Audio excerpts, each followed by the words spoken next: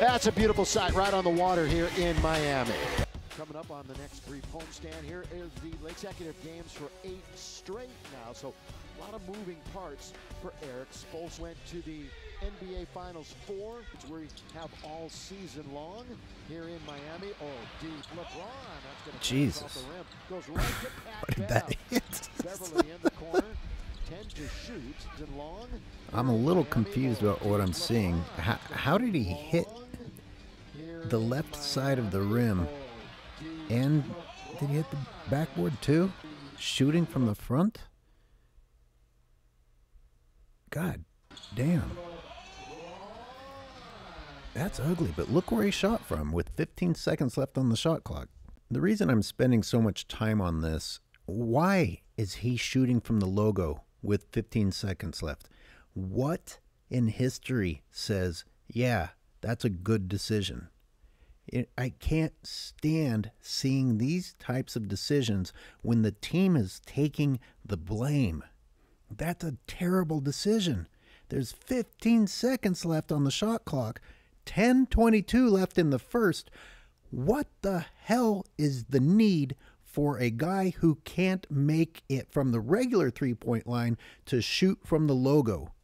Someone tell me why he has to take this shot or how it could possibly be a good decision. Why? Because he's wide open? He's always wide open.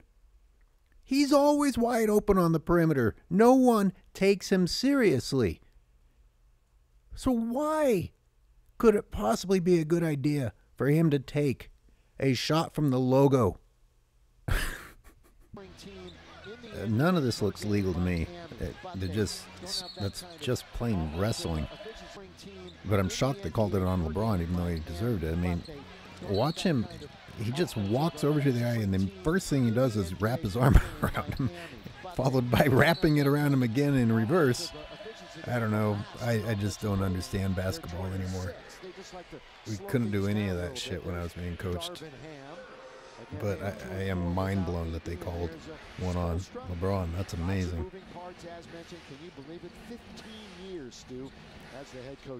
Now LeBron finally makes a three-pointer in this, and I just think it's interesting that all of his sins are forgiven. He was 0 for 7, 0 for 4.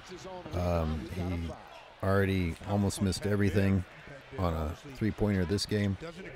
So I just, when they talk about the Lakers not being able to shoot, if the rest of the Lakers were given as many opportunities as LeBron, do you think the other players might get into more of a rhythm, maybe develop some confidence? All right, you've heard of the Jordan rules. Well, these are the LeBron rules. You can commit an offensive foul and flop right in front of the ref. And throw in a body slam for a good measure. All right, there's the defender, nice and tight. That's legal. LeBron does a swing through, tries to sell it. Defender gets back in position and receives a body blow.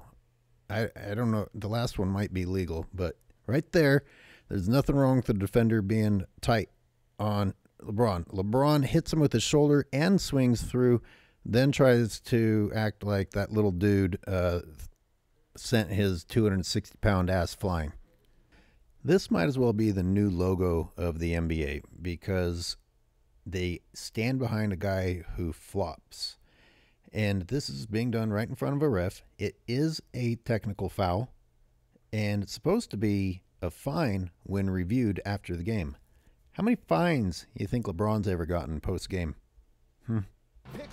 Speaking of technicals, the refs make a tough call on Bryant here, but look at LeBron's antics. I mean, have you seen the way they're calling techs on other players in the NBA? I mean, LeBron is just going ape shit over there. A full-on tantrum right in the ref's face. I don't think it was a good call. I'm talking about the discrepancy in how they call T's on people. And LeBron can do anything he wants. Here goes Russ.